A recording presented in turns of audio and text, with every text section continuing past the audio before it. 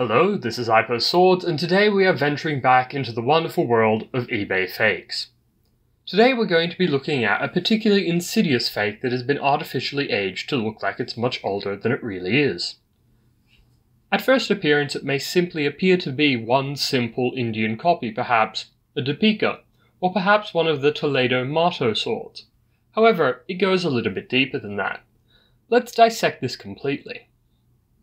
The listing says this is a very rare antique medieval 17th century Flamberge, despite the fact that that's an obvious oxymoron as the 17th century is well into the Renaissance.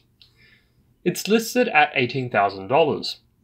However, it is obviously not worth it because it's appeared here on my channel. A close look at the hilt will reveal that it uses what appears to be red nichrome wire on the grip, which of course did not exist in the time. It's a much stronger red than even copper would be. You'll also note that there is very fresh active rust that appears to be scuffed. This sort of active rust would have eaten a blade if it were really that old, much quicker than, 300, 400 years. You'll also note that the quillons are really weird. They simply seem to be welded on cones. Here I've found the actual swept hilt that they've used. It's from a Mato sword, and you can see that it features the same distinctive quillons, and that it has the exact same shape.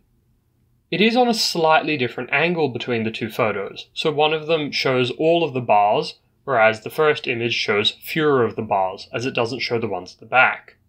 However, if we superimpose them, you can see that the quillons fit perfectly, and as does the hook at the top of the knuckle bow. You'll also note that it has the same sort of front loop at the front, or port, and that it has the same general dimensions. The grip and pommel, however, come from a different sword. This is a Dipika offering, and it's their Dipika Flamberge.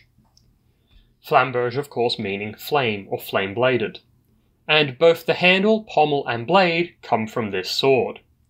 Notably, you can see the seam on the leather is executed the same way, and the nichrome wire is wrapped in the same way. If we move now onto the blades, you can see that they are in fact the same sword, but with a different hilt put on. This blade is a characteristic Flamberge sort of blade that you'd expect to see on the time, but is of course not original. And if we superimpose them right next to each other, you will note that they are in fact the exact same blade, with the same number of waves in the exact same sort of spacing. There is a bit of distortion on the top image which makes it seem wider than it is. Anyway, just a quick video for today showing another fraudulent sword on eBay. Hope you enjoyed the video. If you did, consider subscribing. Until next time, stay sharp.